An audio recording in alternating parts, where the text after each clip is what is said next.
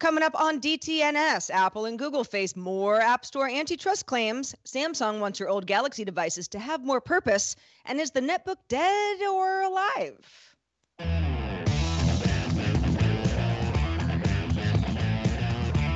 This is the Daily Tech News for Thursday, April 22nd, 2021. From Studio Redwood, I'm Sarah Lane. From lovely Cleveland, I'm Rick Stroffolino. From Austin, Texas, I'm Justin Robert Young.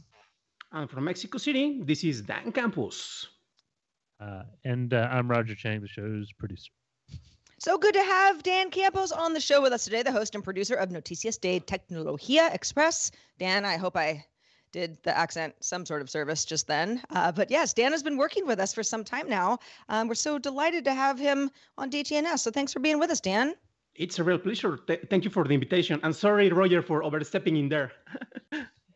It's okay. Hey. It's all, it's one love, one team.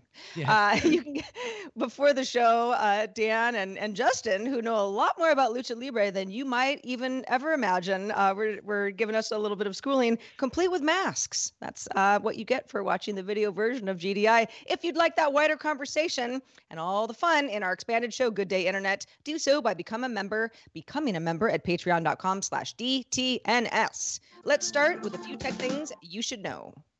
Dish plans to launch its 5G network in Las Vegas in Q3 with a deal to run its entire network on AWS servers. Dish would be the first telco to run the entire network from a public cloud. Twitter users using iOS and Android can now tweet and view images in 4K. That's up from 2048 by 2048 resolution. Users will need to enable high-quality images and high-quality image uploads in settings to take advantage of the new resolution. Sony confirmed it's testing the PlayStation Plus Video Pass in Poland, a limited streaming service for existing PlayStation Plus subscribers. Users currently have access to 15 movies and 6 TV series, and Sony says it's committed to rotating content every 3 months, although they cautioned that they were only committed to testing the service in Poland for a year.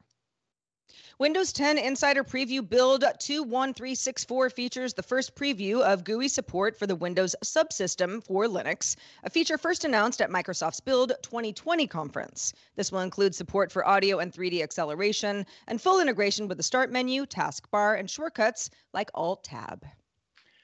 And the U.S. Supreme Court unanimously ruled that the Federal Trade Commission does not have the power to demand monetary restitution from companies engaged in deceptive practices. Ruling Section 13B of the Federal Trade Commission Act gives the FTC the power to grant injunctive, not monetary relief. In the decision, Justice Stephen Breyer wrote that the FTC retains its other mechanisms for consumer restitution and suggested the FTC ask Congress for further remedial authority if it believes its current authority is inadequate. All right, Justin, what happened at this subcommittee hearing on Wednesday, which is spilling over news into today? Well, I'm happy you asked, Sarah. On Wednesday, a Senate Judiciary Subcommittee hearing called Antitrust Applied, examining competition in app stores, focused on Apple and Google's control over their app stores, and several companies weighed in. Bluetooth tracker maker Tile said Apple copied its product with AirTags. Tile also claimed that even though Apple opened up its Find My app to third parties earlier this month, it acts as a hostage program. Because if a third party builds Find My support into a product, customers can't use the third party app to control the feature. Spotify repeated its complaint that Apple won't let Spotify tell its customers that they could pay less for Spotify outside the iOS app, from which Apple takes a 30% commission of sales, by the way. And Match Group testified that App Store fees are the company's single largest expense, now paying nearly $500 million a year to Apple and Google. Meanwhile, representatives from Apple and Google defended their company's practices at the hearing, claiming they don't copy competitors and that the commissions that they take help fund the security of their app stores. But it's something that they're probably going to be hearing a lot more about, because the federal and state lawmakers are holding hearings and considering legislation to weaken Apple and Google's App Store controls. And the Justice Department is also investigating the issue.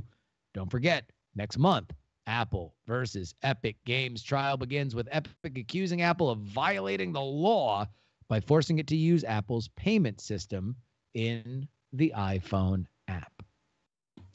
Oh boy. So, wow, where do I start? I feel like Tile has a pretty good argument here, certainly of Apple copying its product with AirTags. Now, it's not as if a company has never created, a clone of another product, whether it be software or hardware, a combination of both that works well, but it does seem somewhat antitrusty of Apple to say, yeah, we're going to create something that you do, Tile, but we're going to make it a lot easier for a customer who decides to use Tile rather than an AirTag to use Tile. Well, I think the biggest thing here and what we're going to see become a continuing point of contention is what happens when you run the store and you sell the products. Like, this is what Amazon, I think, is going to ultimately get dinged for with anti-competitive practices, and for Apple and Google, who both make hardware and both make apps that are meant to compete with other solutions that are offered within the App Store. There is a fine line. I don't think that they are ever going to give up on those commissions, which is ultimately what I think a lot of people bristle at. It's not the fact that they don't like the fact that the App Store is there. They depend on those App Stores being there. It's not the fact that they don't like the fact that it is a secure place to deliver your app. They love that. Their businesses are built on top of that. It's that 30%, 15%, those figures add up, and they only add up more when you get more successful. And I think that is going to feed the Sturm and Drang from these companies because, quite frankly, they've got nothing else to lose.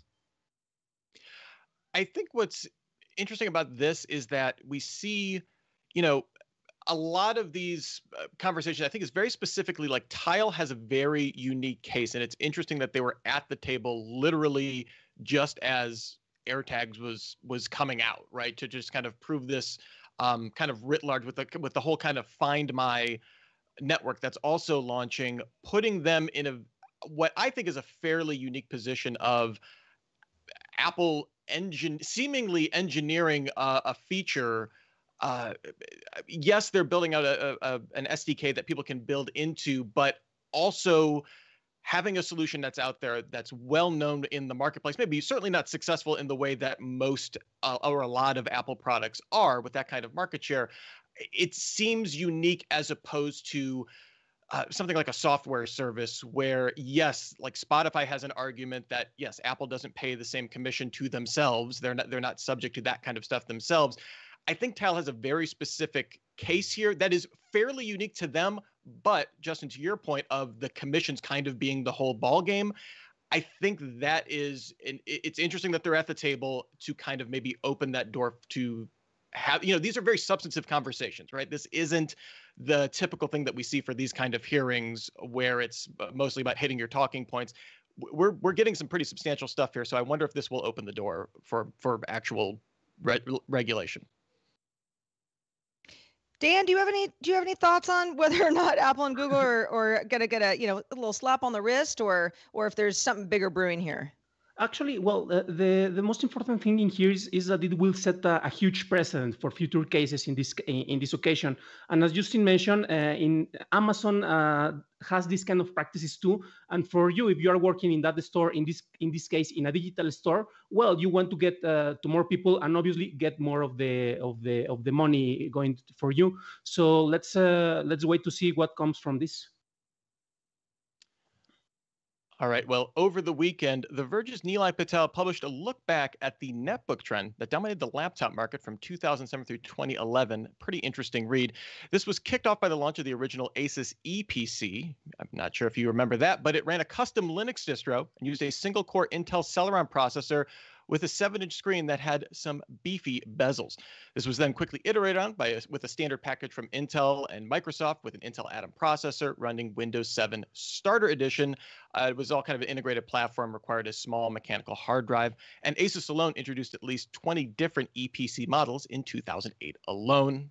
Kind of exploded on the various different SKUs from there until the peak kind of ended.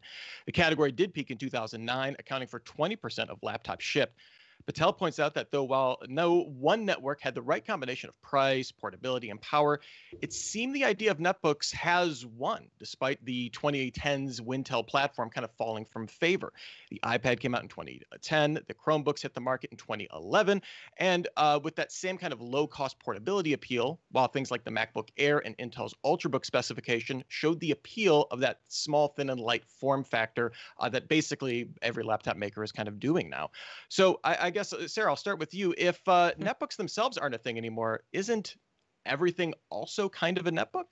Well, sure. Now it's just a feature, not a standalone device. It's a netbook, but it's also lots of other things. I'm for anybody who's watching the video version, I've got an old Dell netbook. I know, isn't that fun? It's even green. Pretty cool. This was something that it was a product review when I worked at, I guess it was G4, many years ago, and it was like a kind of a big deal because it was so small. And, the full keyboard. And we would call this somewhat heavy by today's standards, but at the time it was like, oh my gosh, this is extremely portable. And sure, it wasn't the most robust computer laptop that I could buy, not even close. But it was one of these things where it's like, oh, if you have internet, then there's a lot of stuff you can do without it becoming this big, complicated setup. And that was the promise of netbooks, right? It was like, oh, for a lot of people day to day, even if you have to do something that requires more processing power once in a while, a lot of people just want something like this at the ready. So sure, you would not call an iPad a netbook. You wouldn't call an Ultrabook a netbook, because netbook is sort of this, it's sort of a silly term at this point, right? Well, we all just assume that everything is internet connected. Well, also netbooks were cheap. Right. And Yeah. so it filled a need that people wanted, where they didn't want to buy a full laptop. The phones really were not there pre-App Store. We were still on the Edge network. It wasn't even 4G. So the idea of your phone being something that was robust enough even to connect to the internet was something that hadn't happened. But I think you're right. You can't call an iPad a netbook, but you can call an iPad a netbook killer.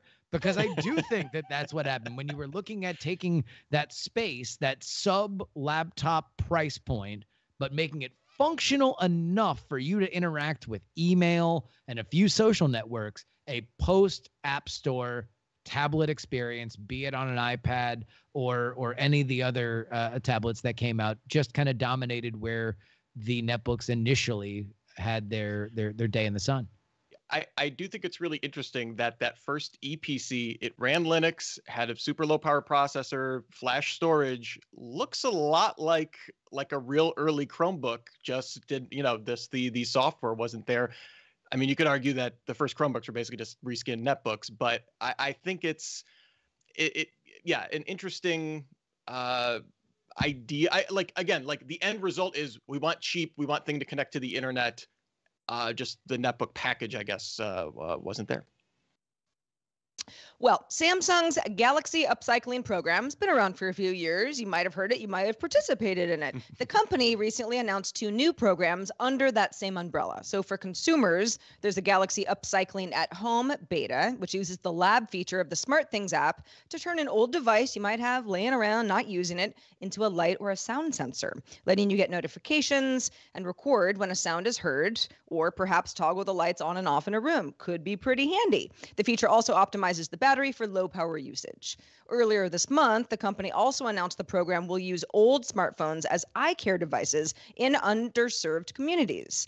The phones will be attached to a handheld fundus cameras called the iLike to take images of the rear of an eye and use on-device AI to make a diagnosis. Very cool. Yeah, it kind of takes something that I think all of us, I don't know if all of us, but I think a lot of us have electronics, old iPads or old phones sitting around. And I know I've used mine to play white noise for my kids, like when they're falling asleep, or use it as kind of a makeshift kitchen PC. And I like that Samsung isn't, I mean, it's great that they had this program already as kind of basically a nice way to call it a recycling program, but to actually like give people more functionality in their homes, very basic usage, what they're rolling out right now. What I would kind of like to see is, no one talks about upcycling like a Raspberry Pi, because you can kind of do anything with it. And I realize that's like that's an enthusiast device. But it would be nice, especially on older devices where there's not a lot of value there, maybe open up that, like provide a path to open up that hardware to really explore. Those are still incredibly powerful devices that just happen to not run Android great anymore. And one of the interesting things in here, I believe,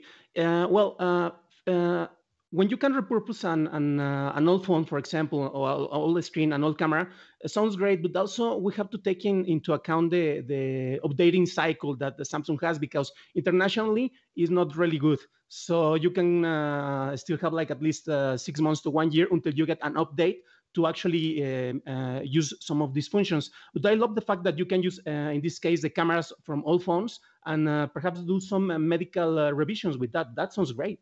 That is a great way to use old tech. Well, Dan, why don't you tell us a little bit more about a show they might want to listen to? Danos 5 minutos y te daremos las noticias más importantes en el mundo de la tecnología o te devolvemos tu dinero. Escuchen a Noticias de Tecnología Express, disponible, ¿qué creen? En español.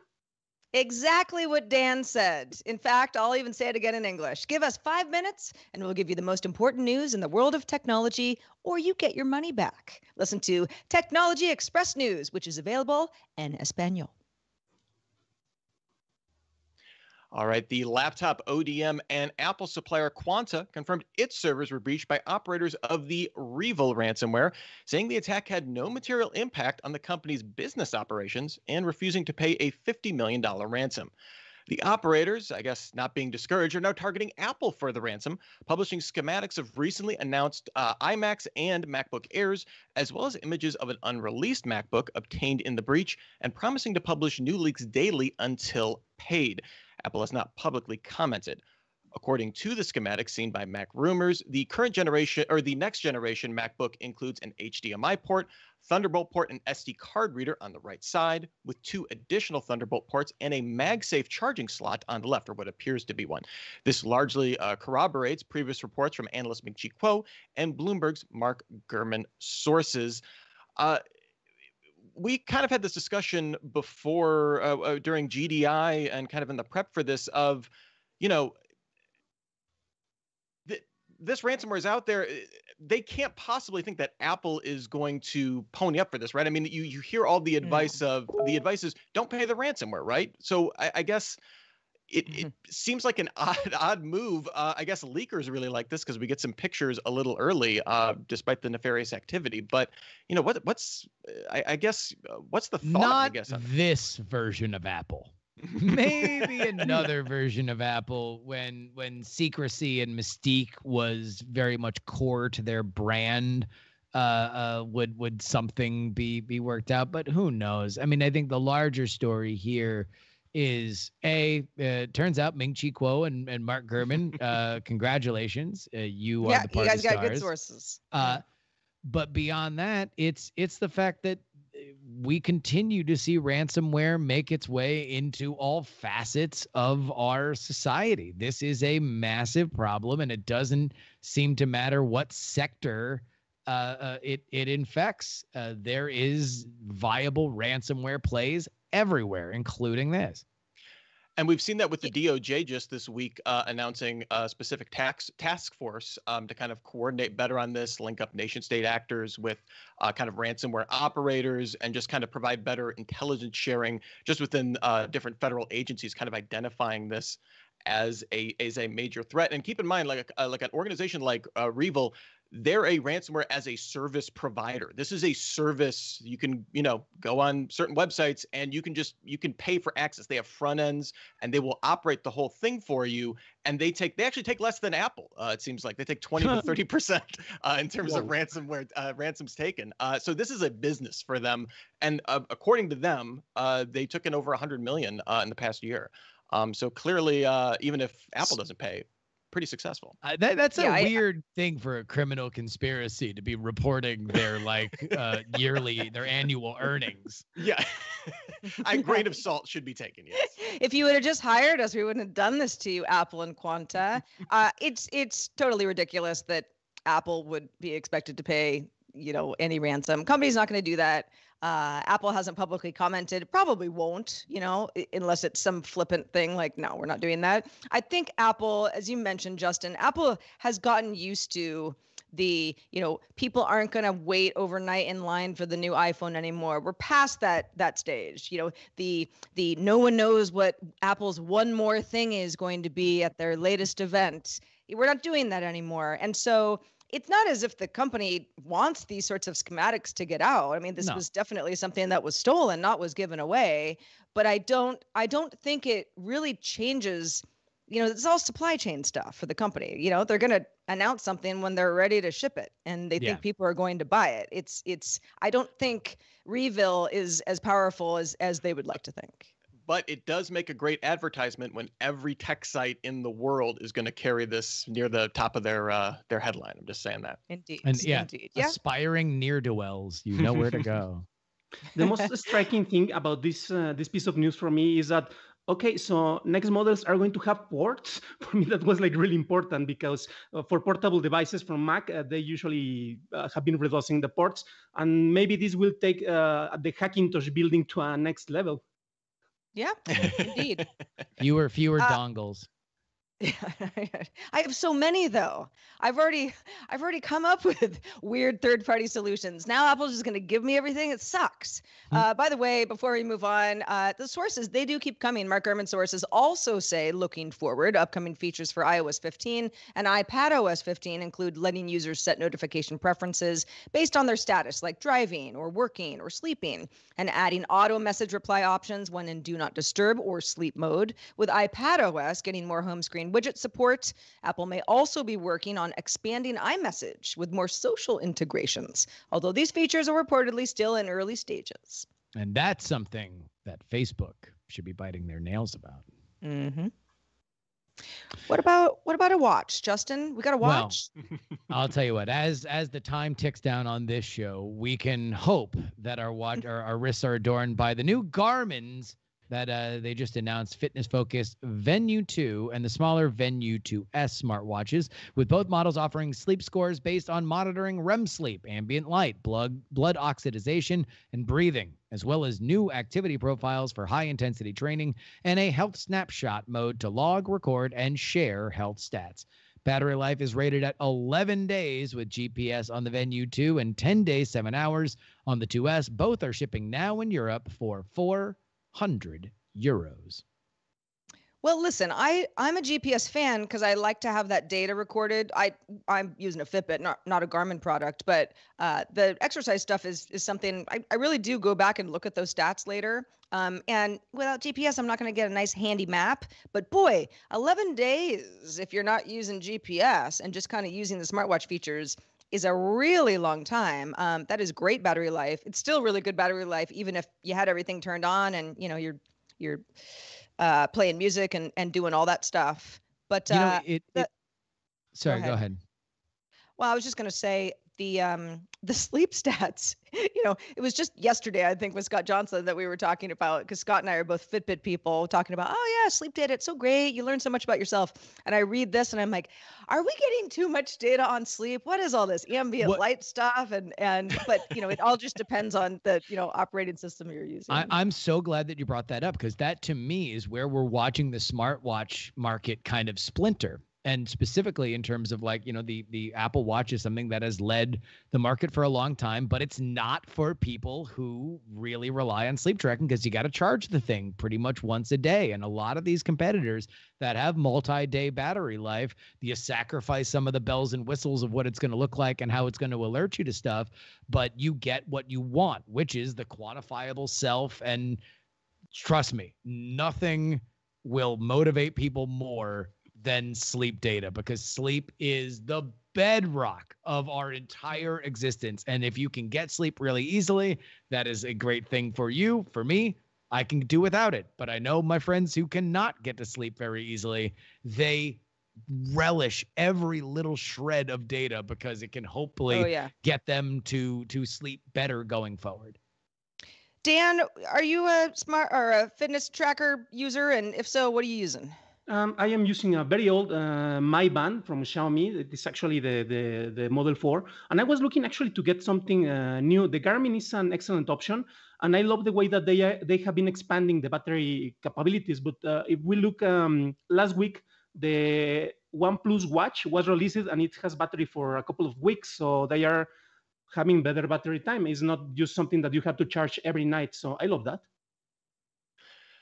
Very cool. Well, something that Polaroid hopes you like is a new camera that they have out. It's, in fact, a new camera system. It's 2.4 inches tall, 3.3 inches wide, and 4.1 inches long. Might not seem that small in the world of smartphones, but in instant photography, positively minute. It's called the Polaroid Go, and it produces images that are 1.8 inches square.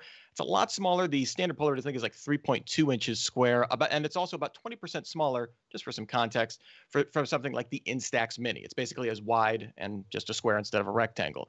It comes with a rechargeable 750 milliamp hour battery, selfie mirror, timer, and supports double exposures, all the bells and whistles you could hope for an instant camera.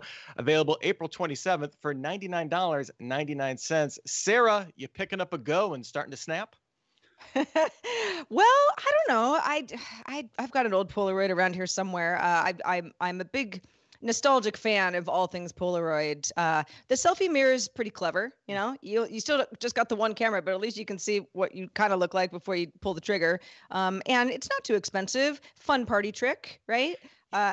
Rich, I know you're a Polaroid fan, so is this something that? I was just using my SX70, yes. But here's the thing: they're going after Instax. Polaroid will be a moneymaker. At least they're hoping will be. Instax makes an insane amount of money for Fuji. Like compared to their digital cameras, it's like 5 times the revenue. I was just looking at their revenue figures. Comes from Instax specifically, whether it's film or the cameras or the printers that they have for it. I think Polaroid definitely wants to get in on that market, and it proves they've had some manufacturing kind of issues and literally figuring out the chemistry since the company came back from the dead. So it seems like they're confident enough that they could do this at scale to kind of get in on some of that Instax Mini kind of goodness there. All right, Rich, let's check out the mailbag. Yeah, all right. Well, another Dan weighed in on the new Apple TV remote design. I'm assuming it's not Dan on the show. Correct me if I'm wrong, Dan. This Dan says, I'm afraid the new design may only fix part of the problem with Apple TV. Speaking of the remote, I hate the user experience. Home screen or menu screen. I can never figure out which is which or where I want to be.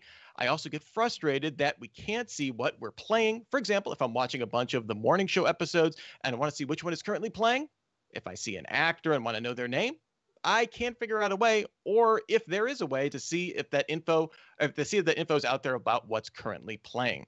And if there's no way, then I'm shocked that Apple left out something so simple.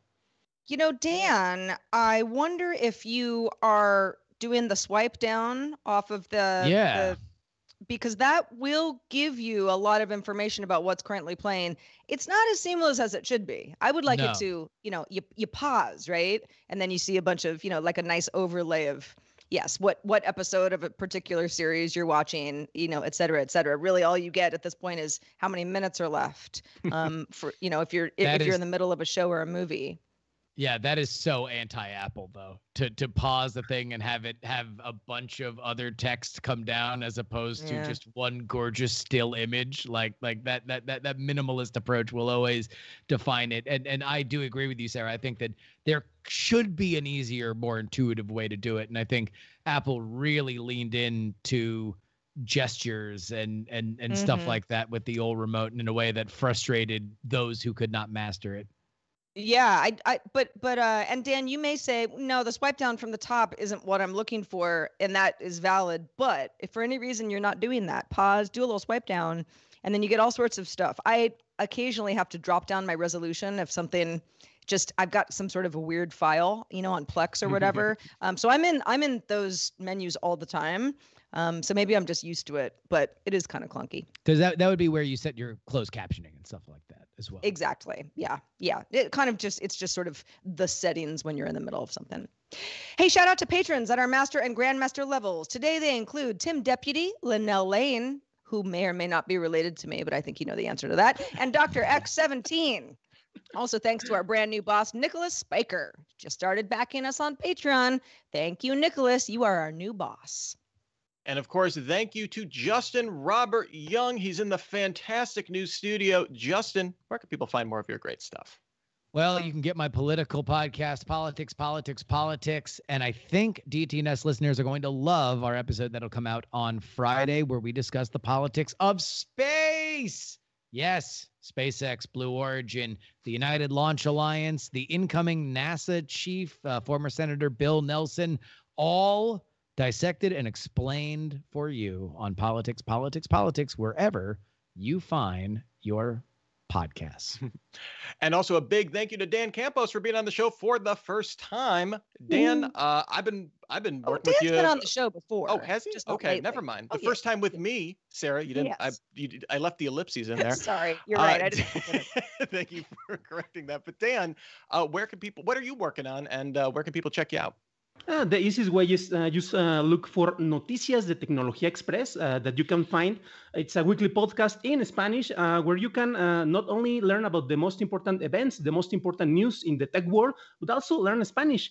From time to time, I actually come here to the show with this kind of video extracts that you can get where you learn the word of the day. So they will keep coming. Excellent. Thanks, Dan. And thanks, Justin, for being here. We are live Monday through Friday, 4:30 p.m. Eastern. That's 20:30 UTC. If you could join us live, please do so. dailytechnewsshow.com/live so you can find out more information. And we'll be back here doing it all again with Patrick Norton and Len Peralta. Talk to you then.